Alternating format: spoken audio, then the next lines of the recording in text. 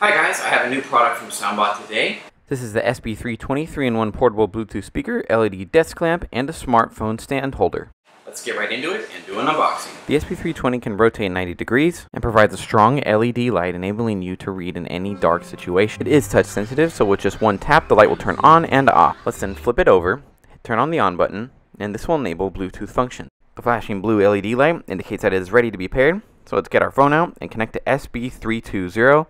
And it should connect any second. There we go. Whether it's for studying for exams or doing homework, this provides plenty of light, and you can listen to music at the same time.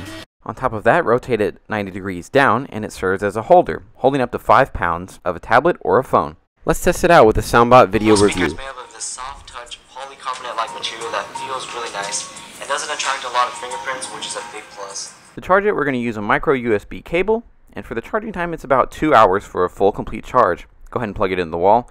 Plug it straight into the back of the SB320, and you'll see this red light indicating it's charging.